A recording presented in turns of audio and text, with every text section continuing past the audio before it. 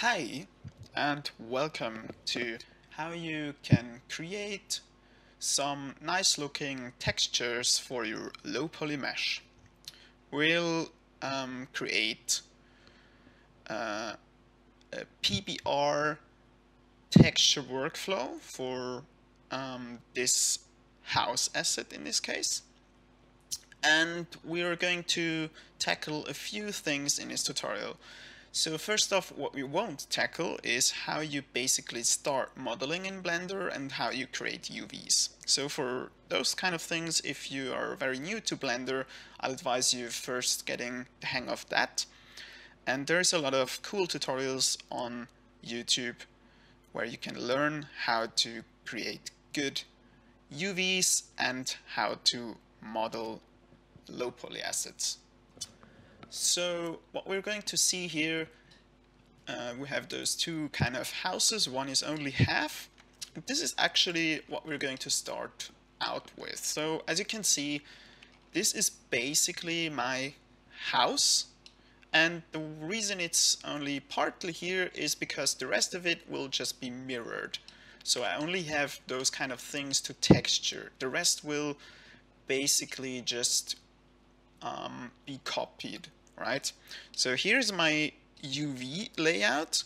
So this is my unwrap of this 3D object into 2D space, basically.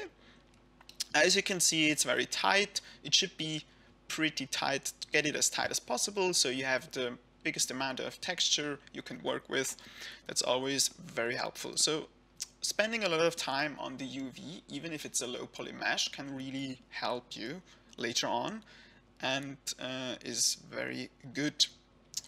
So now I'm going to show you a result. As you can see, we have this house here. It has some brick walls. It does have some windows. And it also seems that it has some depth. And for that, we need to build a high poly mesh first. So how are we going to do that? Well, let's start by deleting, or no, we're not actually going to delete this. We're going to rename this test results, and we're going to just remove this from our scene for now. I'm going to grab this house here.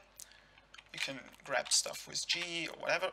But what we're actually going to do is press N, I already had it here. And we're going to move this thing to be at 0. So that's something you always want to do if you're modeling. Have all your stuff at the 0 location. And now it's very important for building the high poly mesh that we're first going to make a copy. Shift D, copy the stuff.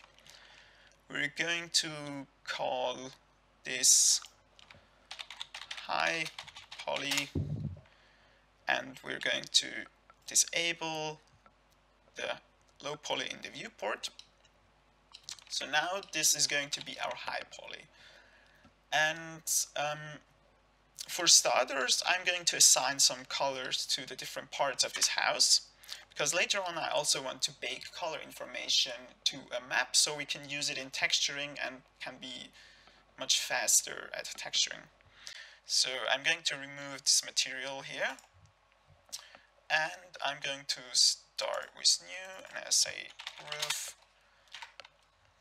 I'm going to click on the roof, and I can press L to activate the linked faces with it. And the rest I think I'll just do by hand, or most of the stuff I can do by hand.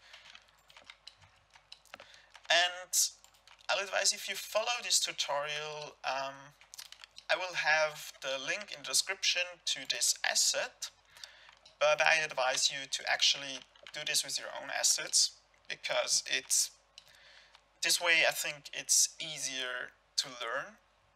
And you can, I think this is too much actually, I can probably remove this.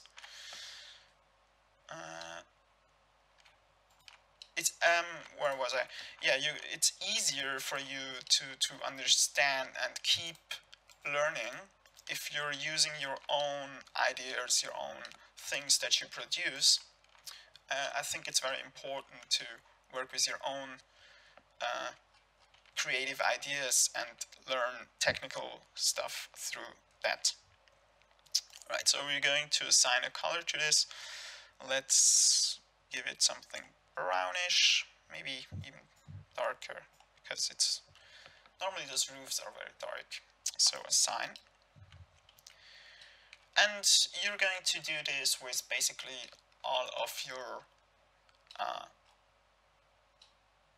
faces from this low poly mesh. What I also did is, as you can see now, you can see the colors in the solid viewport shading mode, and that's because I enabled this viewport color and I basically copied the color that I assigned. You can do this. You don't have to, but for me, I like it because it's more helpful and I don't have to go into the material mode to see what I did. I'm going to assign this also to brick, actually. So now we have those bricks here, and we have those roof, and we have this thing that's kind of wood. I call it wood. So now those three textures are here. So what's next? So we want to give this whole thing more details, right? And the first thing I actually do is make a loop cut through here. And maybe actually I probably do 2 loop cuts, yes. I'll do 2 loop cuts, and you can see this is weird here. Those seams don't look that nice. But I don't care so much about the roof at the moment. I much more care about those 3 things here. And what we want to do is to create more detail in the mesh, but so that the details we add are squarish. So we actually want to avoid faces that look like this here. We want to create faces that are like this, because later on we will use some modifiers to help us create some details in those faces, and then it's important that the mesh information doesn't have 2 wacky faces, but actually has very squarish faces. But you will actually see when we're there. So right now I have this face here selected, and I'm going to create the windows, I guess. Something like maybe this. How do we want to have the windows? We can think about that. We maybe want it like this. I'm actually going to create a new material. No, maybe I'm going to assign this to wood first, because we want maybe to have this kind of outline. And I'm going to just simply further invert this. And now we're going to do something that normally you don't do in high poly modeling, but for our case, we are only using this high poly to bake to the low poly. And so what we want is to have a geometry that can be represented in a 2D normal map. And so I'm just going to push this inwards a little bit, right? And then what I'm also going to do is create a sharp. And what I'm going to do now is I'm going to make this into a new mesh, this windows, because now we want to add more details to this, but I don't really necessarily need to add more details to the other stuff, right? So that's why I only want to work in this mesh right now. And I'm going to, first of all, I'm probably also going to make one more cut. And I'll push it inwards and I scale it a little bit. That looks great.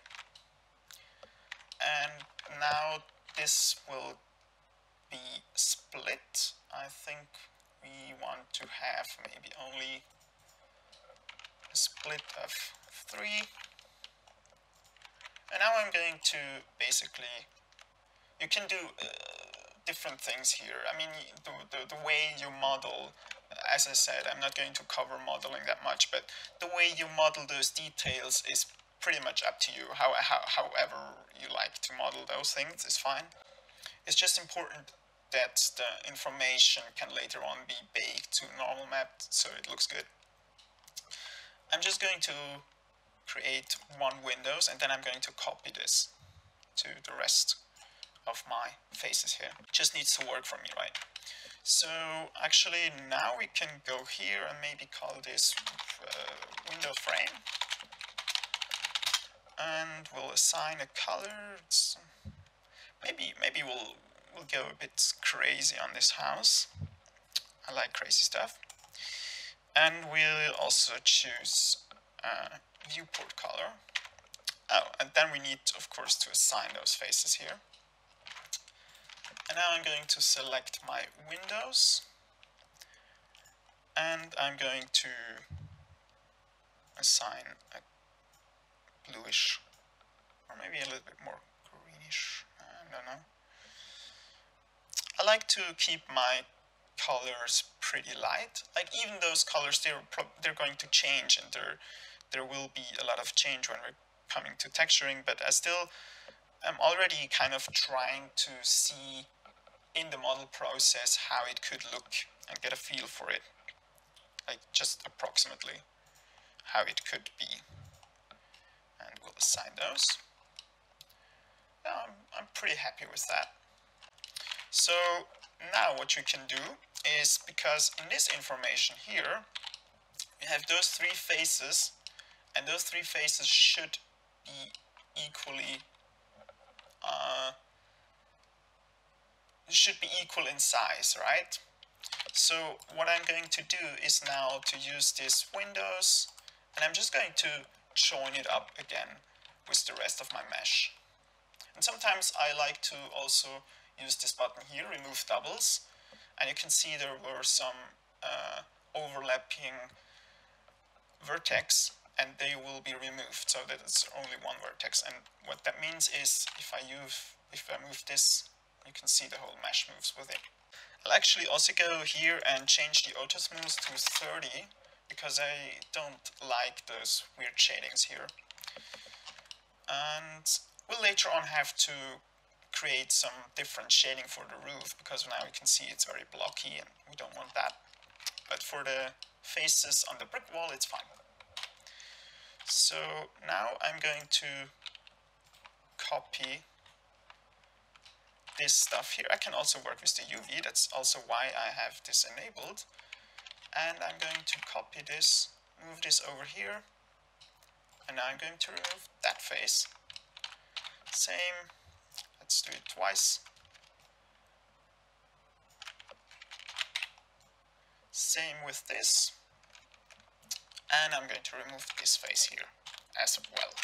Now you can see we have already those 3 windows. And basically the way you model windows, I normally do it like this. But I mean, if you think that's a dumb idea, there are better ways, of course. I'm pretty sure there are. It's just something I like to do. Alright, so I added some more windows. As you can see here, I added a smaller windows. Here I added this kind of roof windows. Here I copied the same windows and put it here on the same height level. And I basically only have half, because now afterwards I can show you how this works. But I mean, of course you'll already know what I mean, is if I add this mirror modifier and I would mirror it, you could see this would become one windows, right? So now I want to just show you very quick how we can actually apply this modifier to mirror stuff, because those windows we have made together, or I have shown you how to make them, and we want to basically have them on the other side as well. So what we can do is just use this mirror modifier, and I want to mirror on the y-axis. That's actually why I like to model in this 0 location of the pivot, because especially for low poly modeling, not so much for high poly modeling, I would assume, but in low poly modeling it's always easy to have a clear point of orientation, and in this case it's this 0 point, right? And you can really also work with the numbers here, and you don't need to have like crazy math skills to understand where you are and what to do. So it's just a way to keep things organized.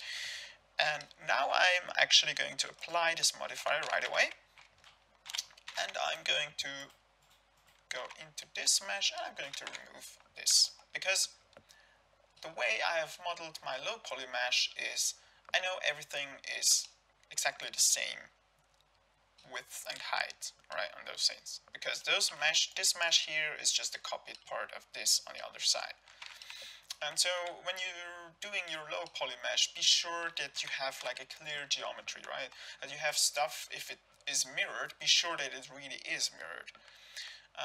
In a high poly mesh, you can give yourself a bit more freedom, I would say, because we're using this to bake onto the other mesh. But even here, if you keep it clean as long as possible, that kind of helps you to generate good looking maps.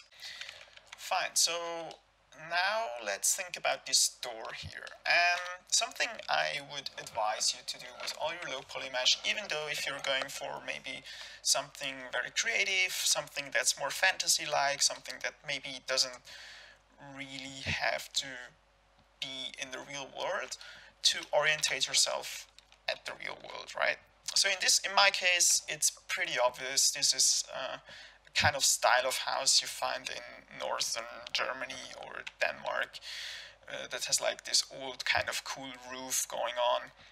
And I want to have a look at some footage of houses.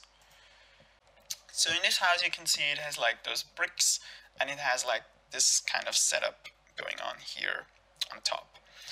Maybe I want to replicate this, and but I will probably make it smaller because I want my door to be much smaller, because I think this house is a bit bigger actually. But you can already see kind of what kind of vibe is going on for my house here. And we'll probably start by, I mean, here sometimes you can go in more experimental ways. Let's say if I want to have this doorknob, you can work with passes and convert them to meshes, so forth. There's a lot of cool tools you can use. Sometimes I'm just very lazy and there's no idea I have, so what I actually do is like super simple idiocy mesh creation. So in this case I'm just going to make this smaller, maybe something like this, and I'm also going into the side view, no snapping please, and I'll make something that's a little bit smaller, something like this, and I'm going to delete all this unnecessary stuff here, right, and then I'm going to create a face here. And I'm not going to create a face here because this is going to be mirrored anyway. Just be sure that when you have like stuff that's on the edge and you want to mirror it, that you select this mesh and use the snap function to really be sure that it snaps to the edge of your mesh, right? Because if you have it somewhere, let's say if you have it just a little bit here, and then you're going to use this mirror, sometimes I'm here. And of course, with the mirrored mesh, if I had to probably give it to here, I just joined the whole mesh together. I don't want the mask, I want the mirror. You can see that stuff like this will happen, and you don't want to have that, right? So now I'll delete this, or deselect this, not delete. I have to be careful with words sometimes, and I'm just going to remove this from this mesh, and I'm also again going to select, I'm actually going to select this vertex here because it's the outside, and I'm just going to snap this vertex here so the whole mesh will be in the right place. And I think what I'll actually do is I'll scale my whole thing a little bit on the x-axis. I will distort my mesh, but I want to have a bit of a bigger doorway.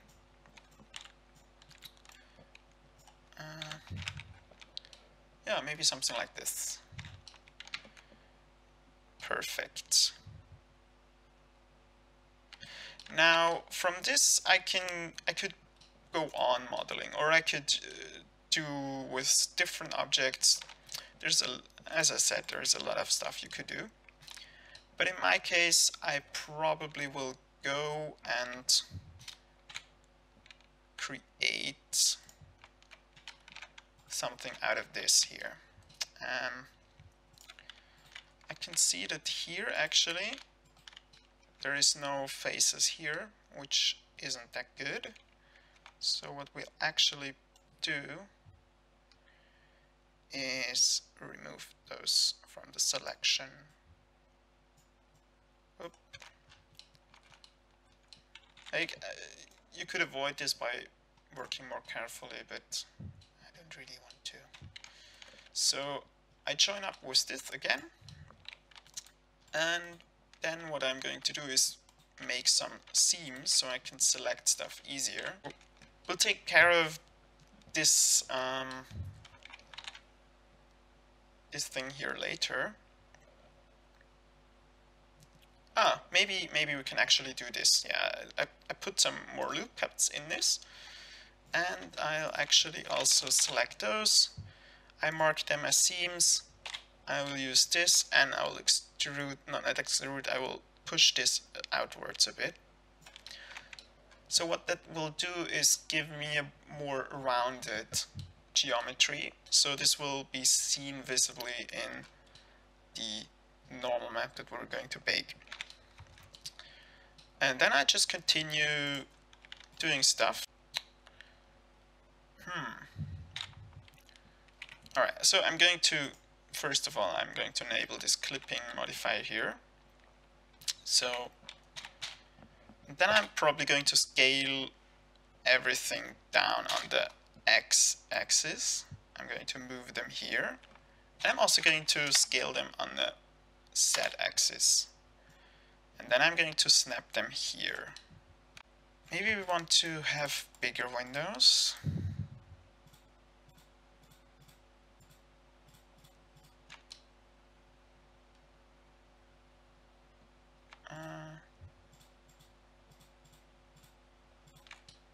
Maybe only two will do. Yeah. Think maybe something like this.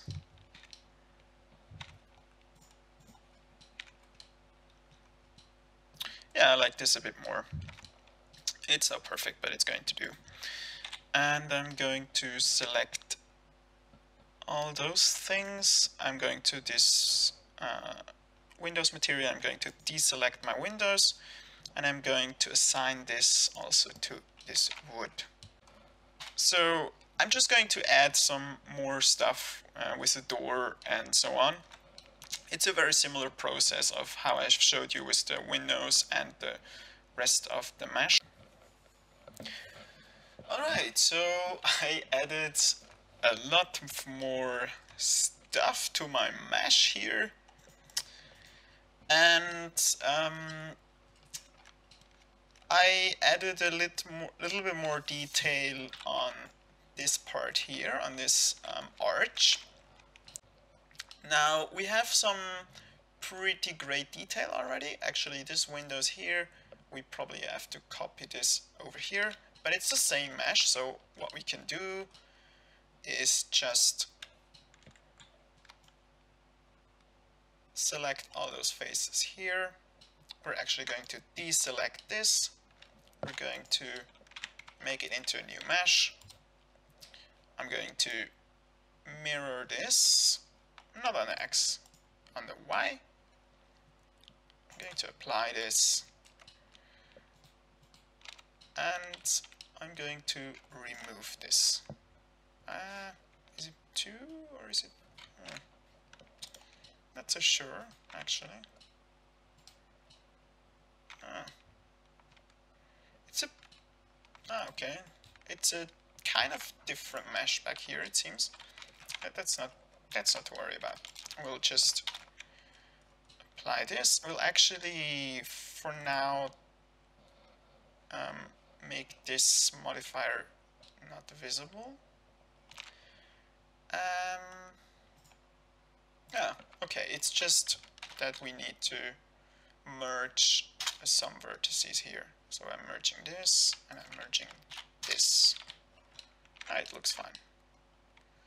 Yeah, this is very simple geometry right here. So the simpler you keep it in this kind of stage, the better it is, I